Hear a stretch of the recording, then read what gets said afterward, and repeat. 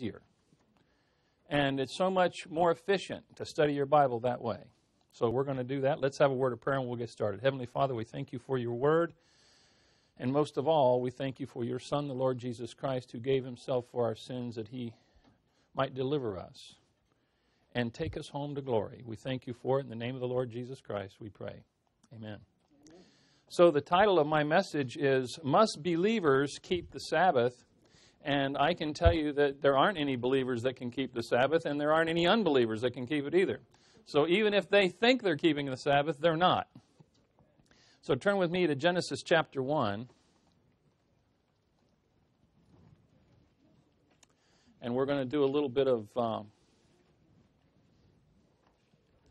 make a little room here.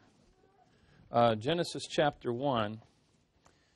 And we'll start with the basics in the beginning because we're going to make a connection here that I want you to see concerning the Sabbath and the seventh day. And I want you to see this connection because it's very important. Now, a day in your Bible is identified in Genesis chapter 1, verse 3. And God said, "Let there be light," and there was light. And God saw the light, and that it was good. And God divided the light from the darkness, and God called the light day, and the darkness he called night, and the evening and the morning were the first day. Now, my wife has a little boy, Noah, in the Sunday school class that she teaches. Noah was born into the church there, and he's just over 3. And wonderful little guy. And he asked my wife, while she was teaching him about the creation days, "Where's the sun?" And she said, "Well, God hadn't made it yet." And he took the crayon, he scribbled a yellow circle and put a couple of lines around it. He goes, "Okay, there it is."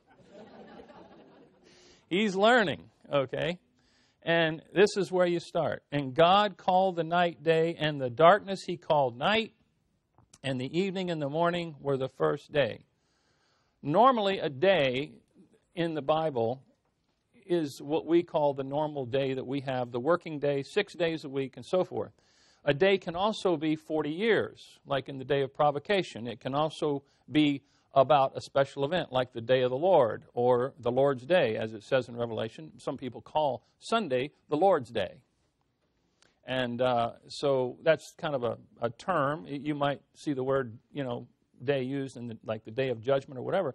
So a day can be a different period of time in the context, but in general, it starts in the evening and it goes to the next evening. So that's how God reckons time. We do it a little differently. We start at midnight and go around again to midnight, but really God's way is the evening and the morning are the first day. So we're going to talk about for whom was the Sabbath intended, what is the message of the Sabbath, what do we learn from it, what's its purpose, and should the body of Christ observe the Sabbath. And so let's go back to just a little bit over to Genesis chapter 2 and look at verse 1. Moses writes, "Thus the heavens and the earth were finished and all the host of them.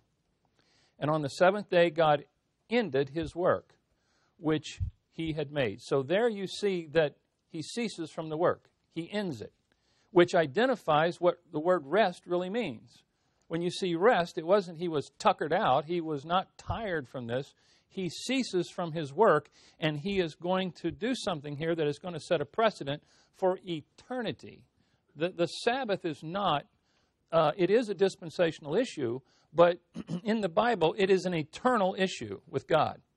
So on the seventh day, God ended his work, which he had made, and he rested on the seventh day from all his work which he had made.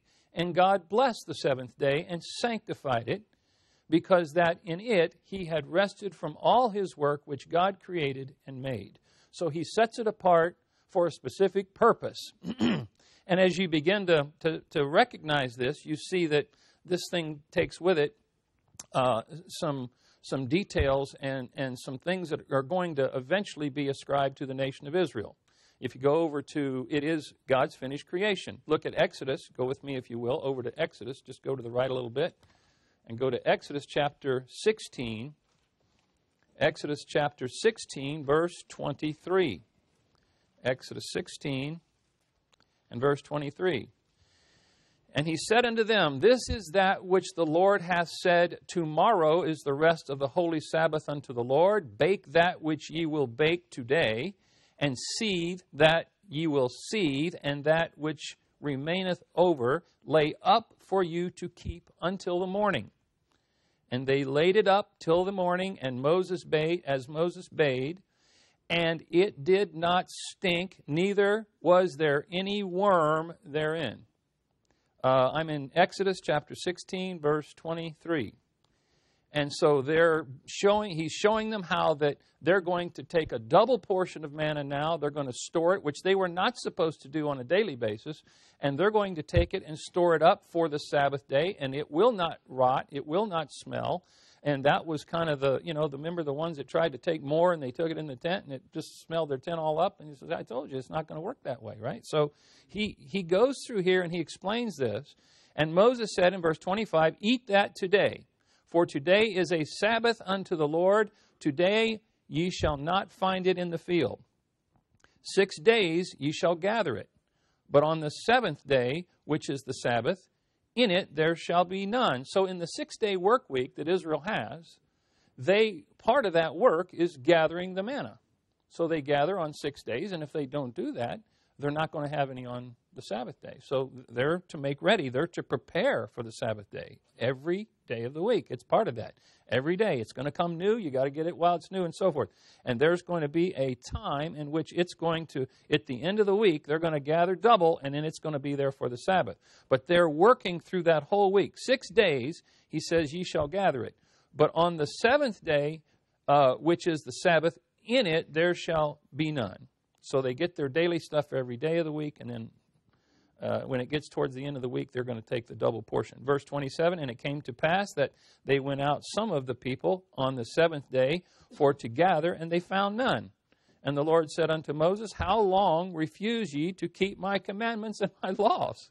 Verse 28, For he says, See, for that the Lord hath given you the Sabbath, therefore he giveth you on the 6th day the bread of 2 days. Abide ye every man in his place. Let no man go out of his place on the 7th day. So the people rested on the 7th day. And the house of Israel called the name thereof manna, and it was like coriander seed, white, and taste was like wafers made with honey. And so here you see them, and it is becoming a requirement. It is part of their rest day for them to not only rest and not do any servile work, but that they should gather the food and so forth. Look at Exodus chapter 20, and you see that the Sabbath plays a very important part. It is the 4th commandment of the 10 commandments, and it is a blessed and hallowed day. It is a holy reminder for Israel of a finished creation. The creation was finished, and all the hosts rejoice, and this is now something that is to be reminded, or is reminding for Israel to them. Now, if you turn over to Exodus 20, also, if you would, go right on over to Numbers chapter 15, and you can take that as well, and we'll look at both of these together, save a little time. And you can see that it's a blessed and hallowed day, and in the 10 Commandments, you see the whole really moral code for most of the world today. Even though not all people are Jewish, not all people are Christian, but even with that, most people around the world agree and subscribe to the basic tenets of the 10 Commandments. Some of them they don't, but most of them will tell you, can I take your stuff? And they'll say, no, don't steal it. They disagree with you, They say, hey, wait a minute, you can't have my stuff. Somebody put up online the other day the 10 Commandments, but it was a hillbilly version. If you saw that, I laughed pretty hard on that one. So, don't take my stuff. That was the one on this one.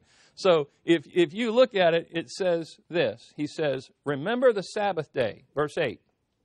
Exodus 20, verse 8. Remember the Sabbath day to keep it holy. 6 days shalt thou labor and do all thy work. But the 7th day is the Sabbath of the Lord thy God. In it thou shalt not do any work, thou nor thy son, nor thy daughter, thy manservant, nor thy maidservant, nor thy cattle, nor thy stranger that is within thy gates.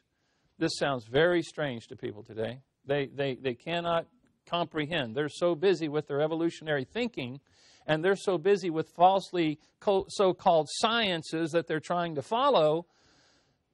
And yet, when it gets down to verse 13, thou shalt not kill, they agree with that one. They picked that one right out of the hat. They want to keep that one. When it comes to thou shalt not commit adultery, they said, well, I'm on the fence with that one, because it's, it depends on who you're talking to. And then the other one, thou shalt not steal, almost everybody says, don't touch my stuff, right? So they take and pick and choose, but right there, in among those 10 commandments, notice what it says. Verse 11, for in 6 days the Lord made heaven and earth, the sea, and all that in them is, and rested the 7th day, wherefore the Lord blessed the Sabbath day and hallowed it. They cannot stomach that verse. They cannot bear it. They can't take it, because it goes against everything they've ever been taught. When I ask a young man who came to our church, he hadn't been over here from Ukraine probably more than a few weeks, and he was in my Sunday school class, and I was trying to get to know there was 4 of these children, and I was trying to get to know them and find out exactly what it is they believed and what they were taught over in the Soviet Union area and in Ukraine. And he said, he was trying to explain, he says, well, he didn't quite know how to say it because he's learning English, okay? So he's saying it, he says, he basically said, well, they taught us we came from monkeys. That's what he said. He says, we came from monkeys. That's all he knew. I said, that's all you've got? He says, yeah, just monkeys. That's it.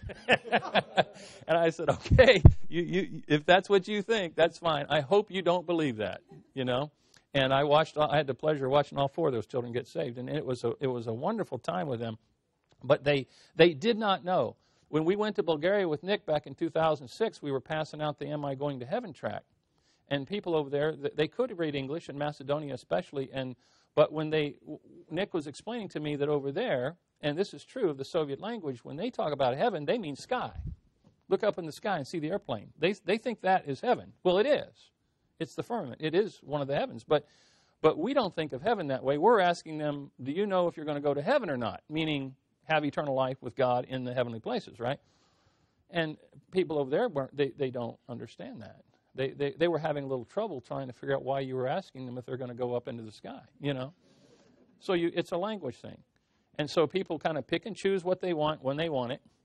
And so you see that this is a problem. Turn over to Numbers chapter 14. Now I want to know, for all the Jehovah's Witnesses and all of the Seventh-day Adventists and all of the other people in the world, the entire Jewish group population that go to the synagogues on the Sabbath day, I want to know why it is that you don't see the news coverage about the stonings. Why is that not happening? They say that they're keeping the Sabbath. What they mean is we're going to church. That's what they mean. That's what they're primarily going to do. They're going to go and study and do things and do the rituals and stuff like that. And they go and they're trying to keep something that belongs to somebody else. However, there is a consequence. If you're going to take something, you must take the consequences along with it, right? So if you're going to be Pentecostal, you need to sell what you have. If I ask you for something and I say you need to give that to me according to this verse, then I'm asking for it. You're supposed to give it to me. I asked a man about this when I had poured out some toluol. I don't know if you know what that is. It's a real strong solvent in my shop. And we're talking about this. He came up in a station wagon and started talking to me out in the area where I was working. And I was younger. And we began to talk about the Bible and all these things. And he was kind of Pentecostal, and he was talking about the healings and all this stuff. So I just took a can. I poured that toluol in. And I said, here, have a drink of that. Go to Mark 16. And we started talking about that. He says, no, you're tempting God. You can't do that. I said, well, the verse says, these signs shall follow them that believe. Do you believe? Yes. Well, can you drink that? I don't want to drink that. I said, okay. So give me your car. I want your station wagon. You got 2 coats? I want one of them. Yours happens to be a Ford, okay? And so as you see the station wagon sitting there, the young man that was with him, he's getting a little nervous because I got the Bible. We're outside now on a big work table, and I've got my Bible out. We're working on this. And he says, I said, I want your station wagon. Give me the keys because I need a good station wagon. Could you give me that station wagon? I'm asking you as one Christian to another, okay, one man to another, I need that station wagon. You're supposed to give it to me if I ask you for it. And the boy, the young man, he's a teenager, he says, how are we going to get home? I said, he believes the word, but evidently you don't, you know. So we finally got around to the gospel and started talking about those things. I want to know, when people start saying they're Sabbath keepers, why aren't there more reports of people being stoned? Why isn't there, surely they're not all keeping the Sabbath every day. Israel couldn't keep it at all. Why? How are they going to keep it? You know, and even if you had a Sabbath day to keep today, you couldn't keep it either. The penalty for it, as it is with adultery, is a capital crime under the law. There it is. It's right back there in Exodus 20. You can see it. Numbers chapter 15. Take a look at this verse. Numbers 15, verse 32. Numbers 15, 32. And while the children of Israel were in the wilderness, they found a man that gathered sticks upon the Sabbath day. And they that found him gathering sticks brought him unto Moses and Aaron and unto all the congregation, and they put him in a ward, they jailed him, because it was not declared what should be done to him. And the Lord said unto Moses, the man shall be surely put to death. All the congregation shall stone him with stones without the camp. And all the congregation brought him without the camp and stoned him with stones, and he died as the Lord commanded Moses. It is a capital crime to break the Sabbath. In this country alone, in the early days, during the revolutionary days, if you got caught working in your shop or working in not observing the Sabbath, they would jail you or put you in stocks or some other form of punishment. We've had it, you know, it's a very strong thing. And in those days, it was not cultic groups. It wasn't just Seventh-day Adventists or Jehovah's Witnesses or whatever. It was all of them, okay? The Pilgrims and all the other, you know, English groups that were over here that were being Christian people, they believed that you had to keep the Sabbath. Now, the problem is they were keeping it on the wrong day, okay? So they're swapping their things around. If you look, it is compulsory, except for the priests, because on the Sabbath day they work. They offer the sacrifice. They do the things that have to be done for the services to the people. The Levites serve the rest of the tribes. So it's not compulsory for them to keep it. They're going to work on that day. And then there are some special circumstances that you can see. Turn over to Mark chapter 2, and we'll take a look at some of these, just a couple of them real quick. You want to see that there are circumstances that can be cited, and we're going to do that right now. Look at, go to Mark.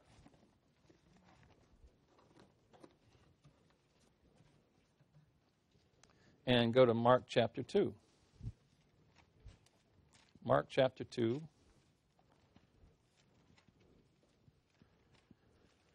And verse 23. Mark 2:23. And it came to pass that he went through the corn fields on the Sabbath day, and his disciples began as they went to pluck the ears of corn. And the Pharisees said unto him, Behold, why do they on the Sabbath day that which is not lawful? And he said unto them, Have ye not read what David did when he had need, and when hungered, he and they that were with him? How he went into the house of God in the days of Abiathar, the high priest, and did eat the showbread, which is not lawful to eat, but it's for the priest, he says, and gave also to them which were with him.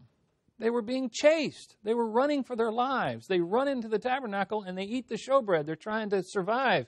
And there's an exception given. Verse 27, and he said unto them, The Sabbath was made for man, and not man for the Sabbath. Now there's a good clue there for you. This is an institution. It is not in the sense of an organizational institution, but it is a memoriam.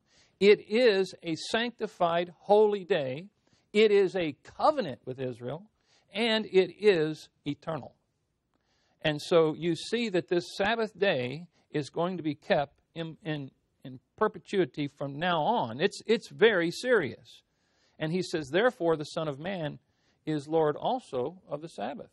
So the exception is, hey, in case you hadn't believed this, but I'm your Messiah. I'm not only the Son of God, I'm God the Son. And I am the King of Israel. And He is the Son of Man. And He comes, and that cornfield was His. And the air those guys were breathing, that's His. All of it's His. Every bit of it. So He's the Lord, okay, of the Sabbath. He says, therefore, the Son of Man is Lord also of the Sabbath. So compare that now, if you will. Turn over to Luke, chapter 14, and you can see, I like this verse here because it contains a phrase that is kind of interesting. Look at Luke chapter 14.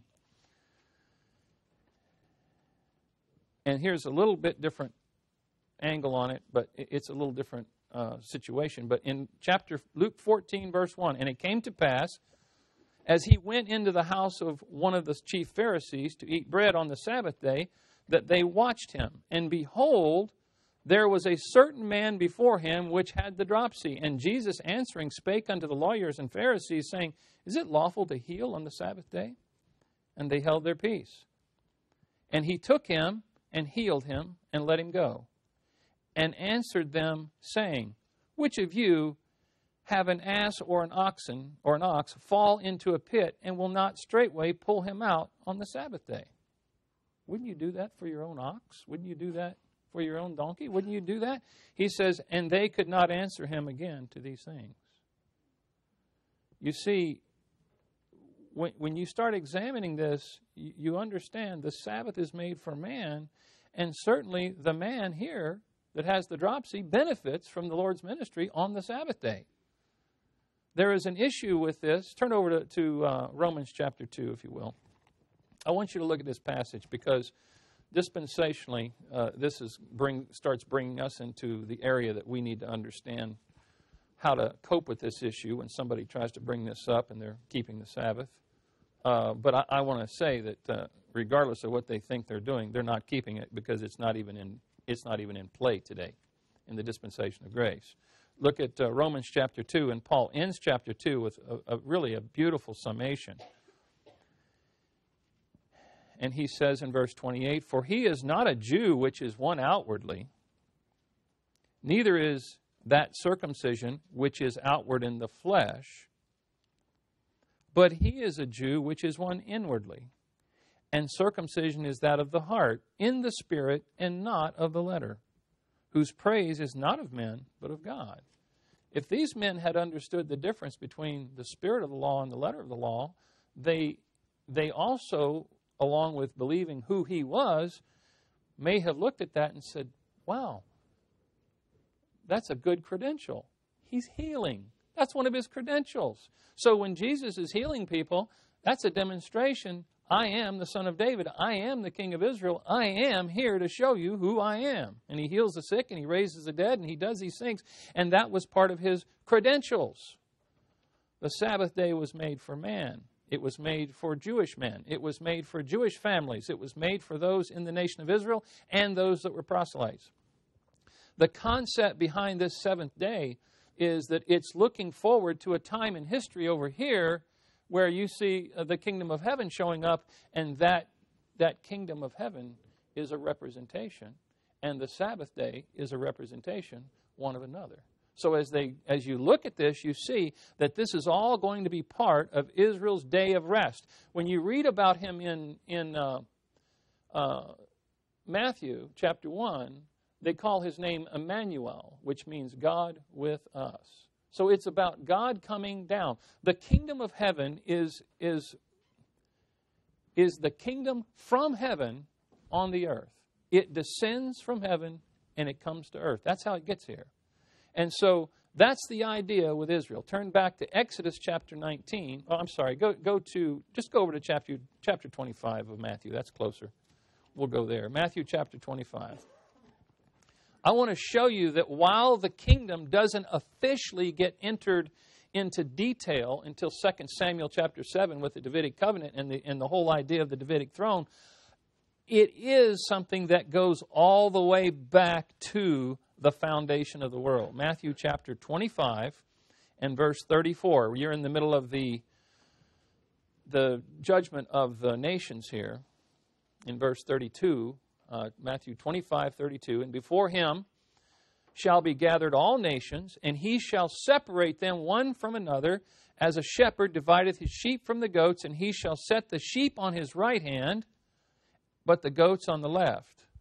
Then shall the king say unto them on his right hand, Come ye, blessed of my Father, inherit the kingdom prepared for you from the foundation of the world. Is it not been promised since the foundation of the world? Yes, it is. I mean, you can see Enoch, the seventh from Adam, preaching about the second coming of Jesus Christ so powerfully that they want to kill him. He's the seventh man from Adam, and he's preaching about the Lord coming back. It's a fantastic thing when you see that you realize now that you can now tie the entire kingdom program all the way back to the seventh day. When God rested on the seventh day, he's showing them a weekly reminder of the fact that he is going to dwell with them. And of course, we know now, people think that we're created in the image of God, when in reality we're created in the image of Adam. And Adam messed things up in such a way that the kingdom couldn't get set up back then, and he could not become that prophet, priest, and king. And there was some issues with all that. And so the thing continues on, and some 6,000 years later, here we are in a parenthesis, kind of a holding pattern. I went to Tampa International on Tuesday, and I was checking in at the kiosk, and the thing came up. It said, flight canceled. I said, what? You know, I said, yeah, there's a plane sitting at O'Hare, and they won't let it go because of mechanical problems, and it can't get down here. I said, well, call them back and tell them to keep it there because I don't want to get on it, okay? So they put me on a puddle jumper, a turboprop, over to Jacksonville, and in the process of that, we left a little late, but we got over there, and every time the pilot would make an announcement, he started getting more nervous and more nervous and more nervous because we found ourselves flying into an airport that was socked in with a whole bunch of thunderclouds around it and thunderstorms. And here we are circling this thing, right? And 7 or 8 times we went around this, and he says, there's a hole there. We're going to try to make it in. I said, a little sunshine does not get rid of crosswinds. You know, I know that. And so he says, no, I think we got another report. I think we're going to go around a couple more times. I'm thinking, oh, no, here we go. I've never seen this man, okay? He's in the cockpit when I got in the plane.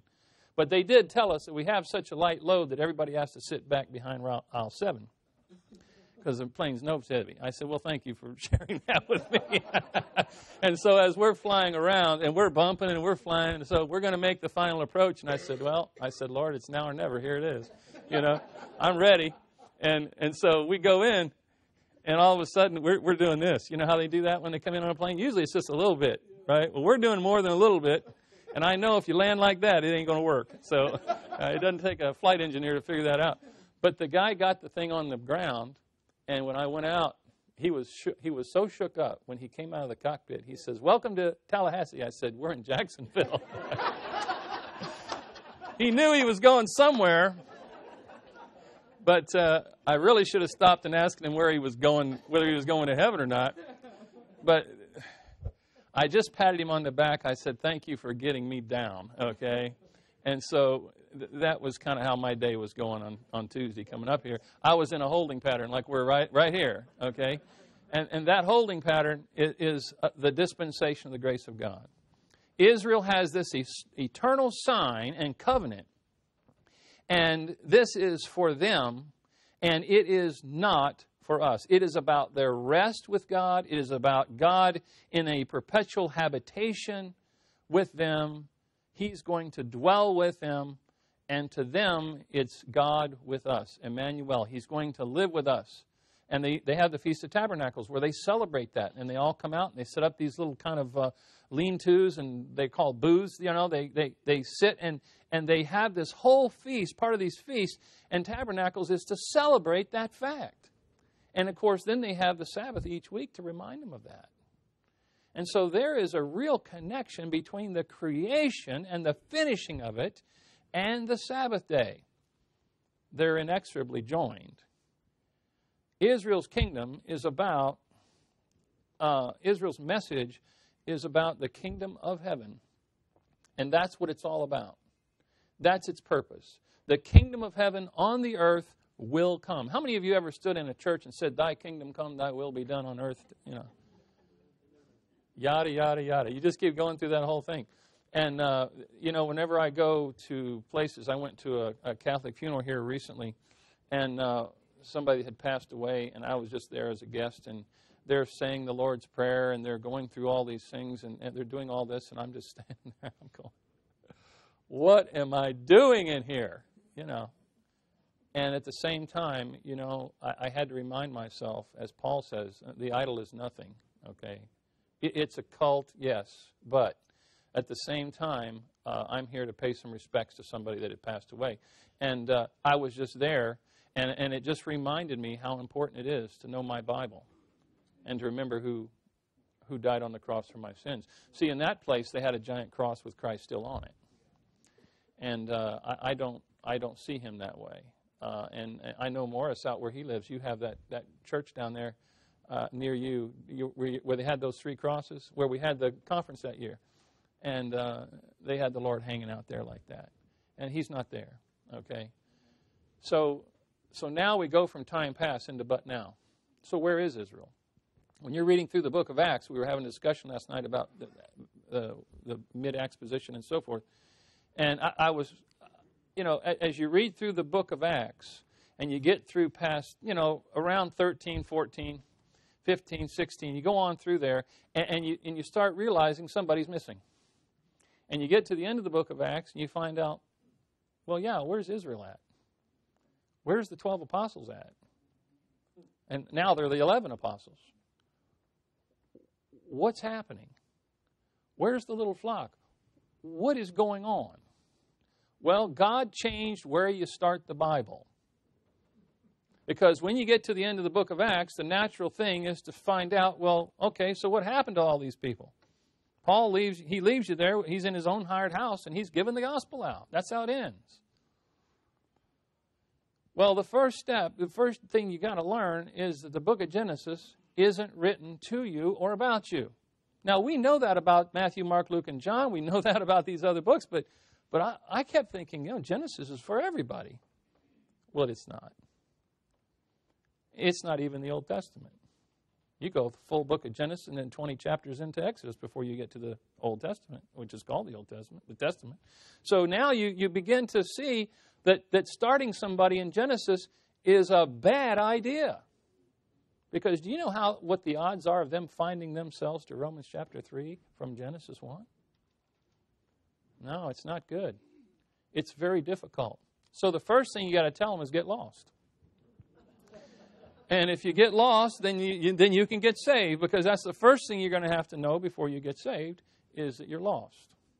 And then you receive the Holy Spirit, and he lives inside of you, and he begins to teach you according to 1 Corinthians chapter 2. And we learn about spiritual things and how the Bible is spiritually discerned, and that God's, you know, he's doing this through comparing spiritual things with spiritual things. Now, when you go through this, you realize, as you begin to study, turn over to Romans chapter 11, you begin to see that there's a shift in a couple of different things. First of all, the kingdom has been postponed. And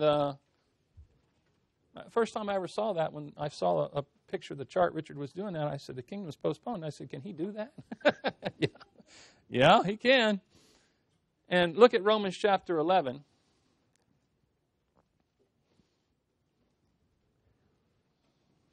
And look at verse 25.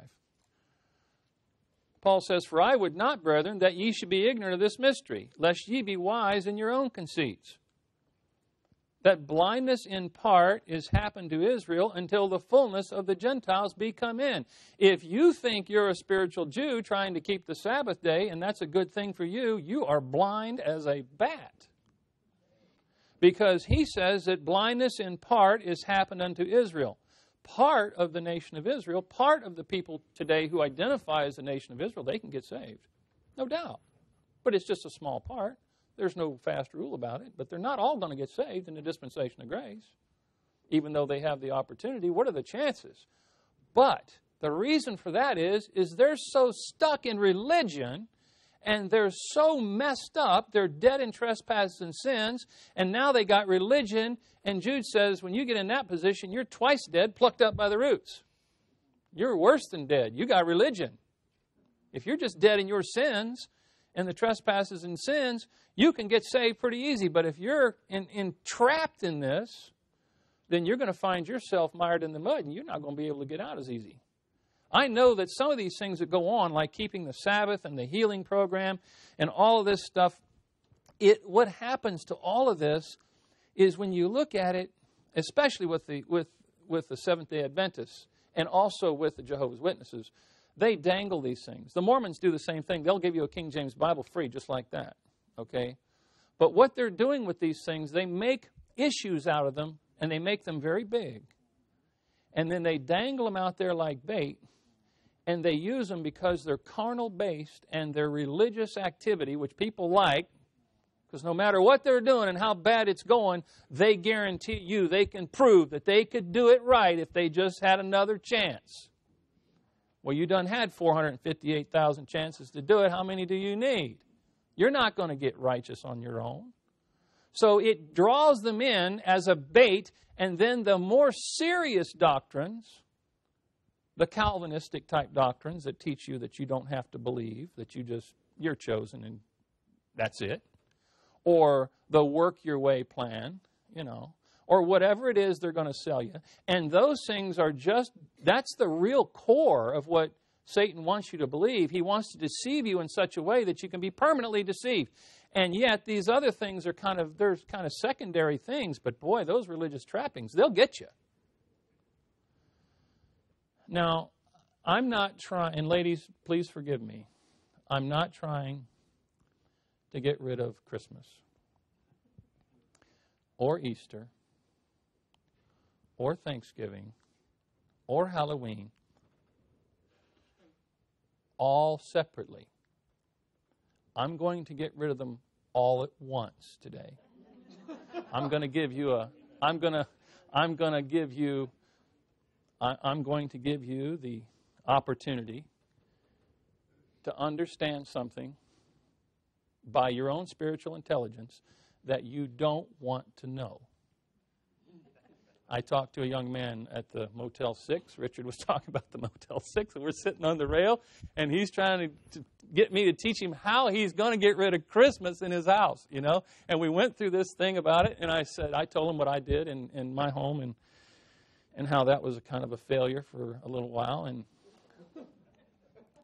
I held out for a couple of years. We had Christmas, and still had it. We didn't have a tree. Got rid of the tree, But as a result, 2 or 3 years after my little girl was born, she comes up to me, and her mother sent her out from the kitchen and sent her out to me. And she's a little blonde-headed thing with big, giant blue eyes or brown eyes. And she said, "Daddy, would you get me a Christmas tree?" I said, "Steve, get up. We're going down to the tree farm right now." Right down the road. Boy Scouts, we've come home with a tree. I've been holding on for a while. I'm sharing this with his brother, and he says, "Well, what about Easter?" I said, "One thing at a time, brother, one thing at a time." No, don't try to get rid of them all at once. But God gets rid of them all at one time. And he does it right there at the cross. And he gets rid of all of them. And so if you turn over to the book of Colossians with me, you will see Paul had a problem with the Colossians with this. He had a problem with the Galatians too. They're acting like pagans. And the Colossians were doing the same thing. They're not understanding the head, and they did not place the Lord Jesus Christ in the proper position as being the head of the church, the body of Christ. And Paul tells you in Colossians chapter 2, verse 13, "And you being dead in your sins and the uncircumcision of your flesh, hath he quickened together with him, having forgiven you all trespasses, blotting out the handwriting of ordinances that was against us, which was contrary to us, and took it out of the way, nailing it to his cross. And having spoiled principalities and powers, he made a show of them openly, triumphing over them in it," the cross. "Let no man," listen, "let no man therefore judge you in meat or in drink or in respect of an holy day or of the new moon or of the Sabbath days, which are, notice, a shadow of things to come. But the body, the body is head up by the Lord Jesus Christ, our potentate. Okay, He is the King of Kings and Lord of Lords. And while we don't talk about Him that way so much, we talk about Him with the honor of His name, the Lord Jesus Christ, and we don't mention it that way so much. Paul just mentions it because he's kind of tying that together in speaking about the Lord Jesus Christ as the Godhead. He's over all. But to Israel, He's their king. But you know, a head is also a king. He's the king, yes, no doubt. He's the, King Eternal, He's called. But what happens here is He's trying to get these folks to get away from the mysticism and the nonsense and the religious stuff, and don't let anybody try to put you under that law. We are not under the law, but under grace. And the first time I wrestled with that verse, I kept reading that verse. It says, sin shall not have dominion over you, for you are not under the law, but under grace. And I couldn't make the connection between my sin and living under grace. Now, that's a horrible place to be. I was about 20 years old when I was going through this, and I kept reading that verse. I said, Otis, he said, Russ, finish the verse. Yeah, but it's got dominion over me. He says, yeah, but why? I said, because I'm a sinful person. That's why. He says, yeah, but what are you doing? Where do you live? Where are we? We're in the holding pattern. Sin shall not have dominion over you. That's what it says. For you're not under the law, but you're under grace, in the dispensation of grace. In other words, what is being taught right here is the thing that will deliver you from all of these things. We're not under the law, but under grace. No dominion. We're not under carnal ordinances. We are free from the law. Paul says that the Spirit of life in Christ Jesus has set me free from the law of sin and death. The law of sin and death is simply wherever the law is, death follows. That's it. He says we are not bound by the law. We're loosed from the law. We are delivered from the law. We are to be dead to the law. Just like you're dead to the old man. You've crucified the old man with his affections and lust, and you better quit waking him up. Because the more you wake him up, the more he gets active, and it's like letting the genie out of the bottle. But he's a lot harder to get back in there. It's like little ones. You know, you try to get 10 little ones to do something. We saw that last night. It's like herding cats. You can't do it. And once that comes out, and you start reckoning that old man to be alive, you better start reckoning with the sin you're going to be dealing with, because as soon as you get that old man out and he's running and working, you're done. Your Christian life is going like this. You have to put on Christ, and you have to remember who He is. And that connection is with you. You can take the Sabbath and learn this is the Creator of heaven and earth. And He's now put us in a position to quit acting like pagans. Paul says to the Galatians, I'm afraid of you. I'm so afraid that everything I've invested in you is for naught. You guys are really causing a lot of trouble, and it's a problem. And so, is that a beeper going off? Oh. Okay, great. So when you go to Romans chapter 10, you find out that Christ is in the law. He nailed it to the cross. For all those people who thinking they're going to get righteous by the law, said, no, you think again. Christ is the end of the law for righteousness. If you've been thinking it's for righteousness, you've been wrong all along, okay? It's to condemn you, and it's to teach you about the knowledge of sin. And I don't care how much it points its finger at you, it cannot justify you before God. It's not possible. Putting you under the law and under that condemnation is not going to help you. So when somebody starts putting you on a guilt trip about Christmas, you say Christmas is for Jews. And they basically rejected it. And that's not something that we're to pick up and go on with, okay? However, if you want a tree and you want to decorate your house and you want to do all that, I'll come over, no problem. Because I know it's nothing. It's really nothing. Okay? It's just, it's an American tradition. And it's a fun one. And if you train kids up for 10 or 15 years, giving them all this stuff every year on Christmas, you're going to think, well, you're going to have a hard time getting that away from them. First time I ever went to work on Christmas and had to work a Christmas Day, I thought it was the end of the world. And then I got home and I realized, hey, that was a pretty good day. I had fun. I missed Christmas. So what? I was only 16, but I realized that, you know what? It didn't mean as much as I was putting into it. And and when I was little, I saw my brothers and my dad wrapping my Christmas gifts and eating my cookies and milk, and I decided that I don't think this is real, you know. I'm getting took. Israel's connection to God through the Sabbath is based on the finished creation of God, the finished creation. And Paul's connection, where he says we're to come together on the first day of the week to take the collections, he tells the Corinthians.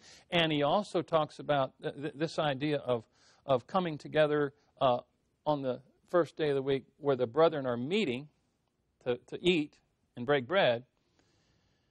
You find out, well, there is a day for us, but it's the 8th day now, not the 7th. It's the resurrection day. It is not based on the finished creation. It's based on our glorious finished redemption. We look at it in the terms of the finished redemption, not just the finished creation. That's our connection. Turn to Romans 3 and we'll stop with this verse right here. Turn to Romans chapter 3. Paul says when you come together on the first day of the week, get the money ready. Rick was talking about it last night. And how Paul was a courier. He knew about handling money and taking it from one place to another in the early days of his ministry.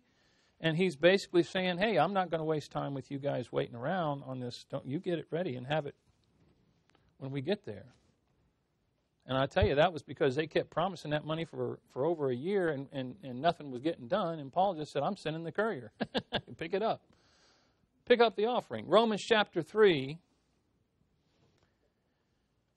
And look at verse 19. He says, now we know that what things soever the law saith, it saith to them that are under the law, that every mouth may be stopped, and all the world may become guilty before God. Therefore, by the deeds of the law, there shall no flesh be justified in his sight, for by the law is the knowledge of sin. But now the righteousness of God without the law is manifested, being witnessed by the law and the prophets, even the righteousness of God, which is by faith of Jesus Christ, and unto all and upon all them that believe, for there's no difference. For all have sinned and come short of the glory of God, being justified freely by his grace, notice, through the redemption that is in Christ Jesus. It is in no other person. It is in no system whatsoever of any kind. It has nothing to do with a religious system. It has to do with you believing in your heart that Christ Jesus came into the world to save sinners and you needed saving. And when you believe that in your heart, you get saved, and you will begin to learn that there is absolutely nothing that you could ever possibly do in the flesh to please God, so just cease from trying that. That includes all the holidays, all the holy days, all the whatever, and just let them come and go on the calendar like every other day, and appreciate it when you got the day off. It's okay for that, right? Go ahead and use that, but remember, God isn't speaking to you when he's talking about the Sabbath day. It's a holy, consecrated day, but not for you, okay? Let's have a word of prayer. Heavenly Father, we thank you today for your word. We thank you for the opportunity to come and speak and to fellowship with the saints here from all over, and we thank you for that. In the name of the Lord Jesus Christ, we pray. Amen.